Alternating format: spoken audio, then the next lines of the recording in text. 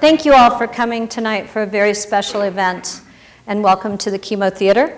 Stewart Lyons is a producer for Breaking Bad, among other things, and I've known him now for the last 6 years. And he came to me with this idea of giving back to the community. I'd like to read to you Mr. Lyons' biography.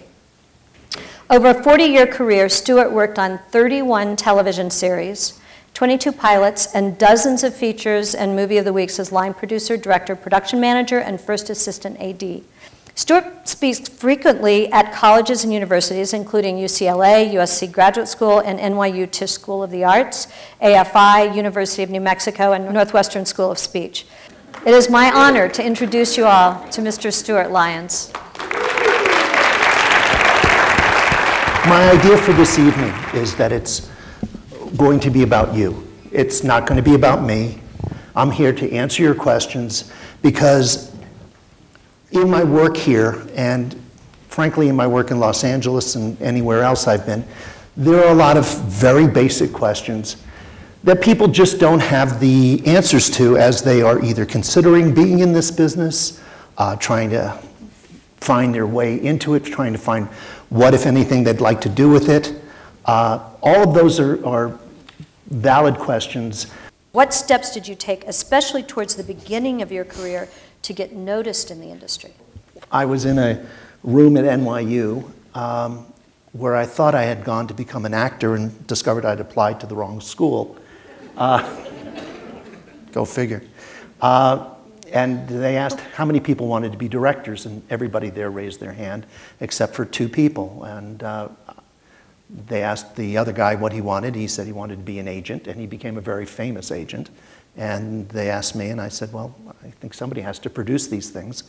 And that's how I started just organizing student films. Now that, let me just segue directly into how do you get started? Because that, in essence, that's really the big question that many of you want to know. And in a way, you just have to get started. How do you get started as a producer? You make things, you organize things. There are film schools here, and there are a lot more people who think they're directors and actors and writers than people who think they're producers. Those people need help. You help them, you get a credit. You may get lunch, but you'll certainly get a credit if you help them doing it. That's the bottom line of how you get started in almost any area in this business. You get started at the bottom doing whatever you can so that you develop an association with other people who are similarly driven to do this. And that's kind of how I got first noticed. I realized I did have a gift for organization. The basic thing is, if what you want to do is make movies, then what is stopping you? Is it an idea? Well, then you have to find a writer. Is it money? Well, then don't come up with a really big idea. It's 2 people talking at breakfast. Whatever it is, you can make a movie, and then the second movie can be bigger, and the third movie bigger than that. And that's how you do it.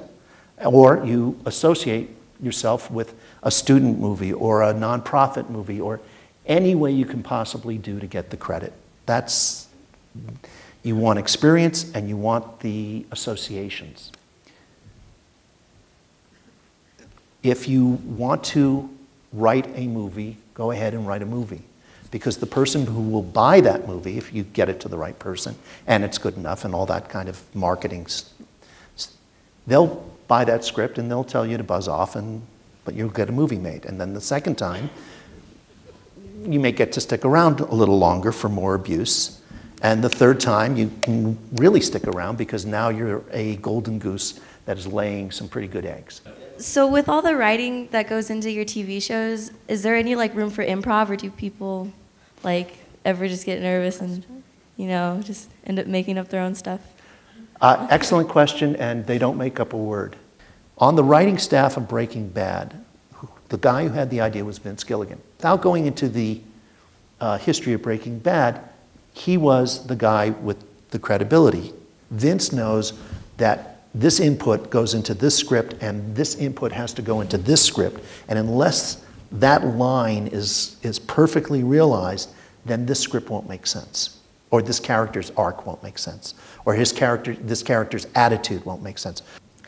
What was one of your favorite lines delivered on set or while filming the Breaking Bad series? That one's easy, because Jesse and Walt have gone for their first cook, and Jesse's climbed up on the rock, and he's looking around to see if there's anybody there, and Walt says, "Anybody there?" And he says, "No, there's just all those cows in that cow house." And I thought, I could never write a line as brilliant as somebody stupid enough that they forgot the word barn. I went over to Vince and I was like, how'd you get there? Well, there's something about incredible talent that just makes you want to kill, especially if you don't have it. To pitch a miniseries pilot, who would be the best person to contact in a studio or network? What type of information should be in the marketing packet? There are no hard and fast rules. Everything I tell you, if you work hard enough, you will find an exception to prove me wrong. Everything I will tell you tonight, there will be an exception to what I will say. Please don't waste your time coming up with TV series or miniseries. Don't do it. If what you would like to do is write television, let me give you the odds-on better way to do it. Pick a TV show you like that you think is going to stay on the air for at least 3 or 4 years. Write an episode of that. Then put it in your drawer, take it out in a couple of weeks, rewrite it, then find somebody, and there are some excellent programs at UNM, CNM, who will critique it. A teacher, not a friend. Don't send it to a studio. Then repeat that process, and by the time you get to the 3rd or 4th spec script, you will know whether or not you have some talent in this.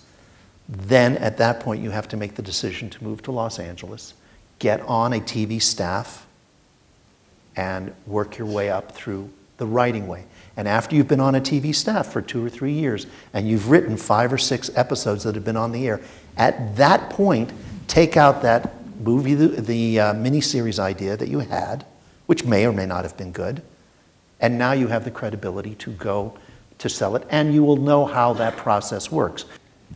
Going back to showrunners, so are they out of a job too? Like, what are they doing? How are they finding their next story to tell? And I've had conversations with people in the business about developing TV shows, and I've heard over and over again, get a good showrunner, find a good showrunner. Well, how the hell do you do that? Well, you don't if it's your idea. Okay. Because if they're a showrunner, they've got their ideas. So you don't. Okay? Don't bang your head against that door. It won't open. I don't go to Vince with my ideas. I'm sure he'd do a wonderful job, and I'd be very appreciative. But that's not going to happen. He's got his things, as do all the other showrunners. And on the occasion that I've had a good relationship and have gone to the showrunners with the idea, it's almost like they're invested in turning it down. So I mean, I've gone to showrunners on other shows and then watched the same show get made 2 years later, and I'm just like, it's not going to happen. So don't. You gave us a really useful breakdown on the path that a writer might take to move from here Sure. to LA. And would you give us a similar breakdown for a new actor, please? Well, I think you've got a great opportunity here. You've got about 5 or 6 movies and TV shows happening. They are under tremendous incentive to hire local talent. And so now the question is, how do you get noticed? And work creates work. So get on a stage somewhere. Have you figured out who the casting people are? There are only about 3 or 4 of them, and they love finding new people who will deliver. I believe anybody can study acting and become a better actor. Whether you can become a good actor or a great actor by studying, I don't think so. I think you have it and you can become better at it. But you're never going to go from terrible to wonderful. So if people tell you you suck,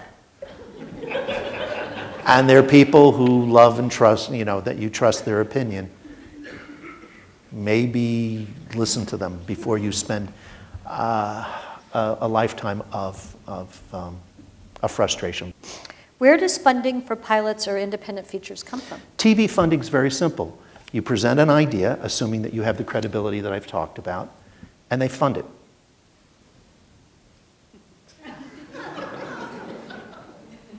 Now, if you want to raise money for an independent movie, that's hard. You can get incredibly creative. Look what Kickstarter has done. Look what that did for the TV show that Veronica Mars. What was your best mistake? What taught you the most? What mistake taught you the most? What mistake taught me the most? Did you make any mistakes? I always make mistakes. The thing is not to avoid making mistakes. The thing is can you correct the mistakes you make? You're going to make mistakes. I make thousands of decisions a week. I'm going to make a mistake. The question is, does the camera keep rolling? Do we keep making the movie? Can I correct any problem that I've had? Those are really important things. What skills from outside the industry are most apt to transfer to the industry for folks that are considering a career change? Masochism. I think you need to be high energy. I think this is not a place for people who just want to do what they're told and get by. It just isn't going to work. It's not a business for people who are tardy.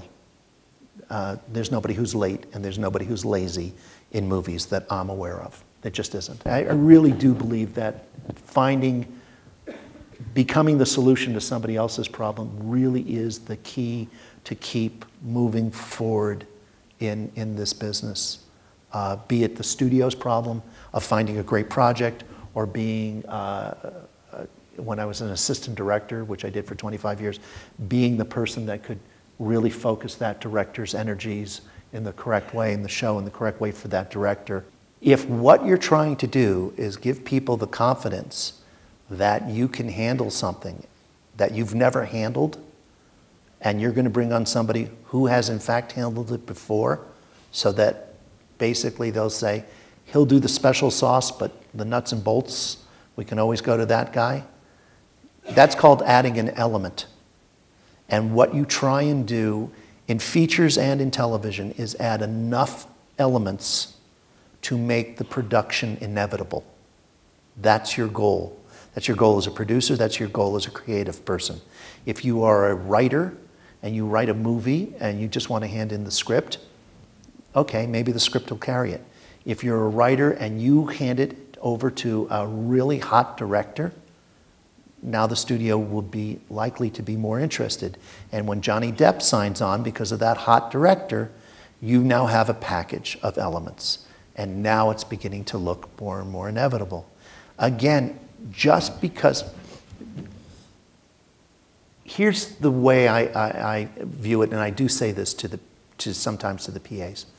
You think you have a problem. Your problem is getting your movie made. You actually don't have a problem. The problem is the person above you has a problem. You have to be the solution. That's the way to approach this business, big time. If you don't take away anything else than tonight, other than you don't have the problem, you must be somebody else's solution, then I've given you like the major thing I've figured out. I mean, think of it as a cake. You know, you just want to make the cake? Okay. Now you want to put icing? Now it's better. Now you put the candles on and sprinkles? You got something that somebody will sing to. That's nice. That was pretty good, huh? Right Yeah, on the did fly? you just make that up? Yeah. Oh my God! So, from the bottom of my heart, I want to thank you, Sure. Stewart, for being here tonight. Thank you. For